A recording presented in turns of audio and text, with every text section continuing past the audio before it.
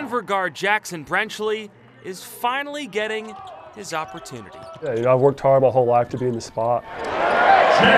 And I've always known I've had it in me. The Utah transfer played just 5 minutes a game last year for the Runnin' Utes, but now he's starting for the Pioneers. My job here is to help this team and the program continue to climb to the top and hopefully, reach the NCAA tournament. Whenever Brenchley puts in a bucket or blocks a shot, his biggest fan lets out a... Jackson's wife, Jace, is not a fair weather fan. I would take overtime. She understands basketball more. You gotta shoot it more. You gotta, shoot more threes. Let's go, Jackson!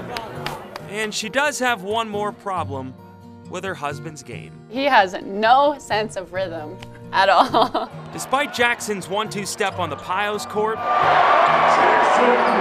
his moves aren't nearly as good as his wife's are on the Nuggets court. Jace is a dancer for the NBA champs. I love it. I live for those moments. I love dancing in front of like 19,000 people. It's really fun to look at him up in the crowd and just to know he's there supporting me. He gets to watch basketball and watch his wife dance. So I think it's fun for both of us. It's definitely a fun thing to say, oh, she dances for the Nuggets. A lot of times people are surprised and they love to see, I put a picture of her dancing in Nuggets and they're like, wow, you guys are so, blah, blah, blah. So it is kind of fun to talk about it. Dancing in the NBA has its perks, like running into another fellow dancer. Standing next to Shaq, yeah, insane. I told Shaq better watch out, man.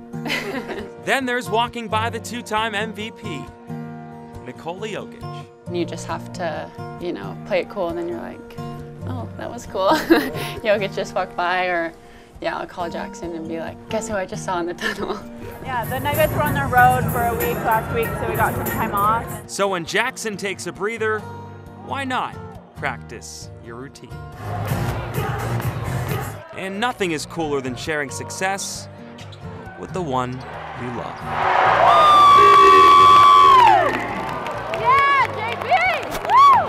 Woo! I actually told my friends, I'm gonna marry her, after the first, second or third time I saw her. Yeah, I guess I was right. We're so blessed and lucky because we both wanted to push ourselves to pursue what we like to do. I like to play basketball, she likes to dance. We're both decently good at it, so we wanted to keep doing and keep pushing each other. I just feel like we're so lucky. You couldn't have choreographed it Good job. any better.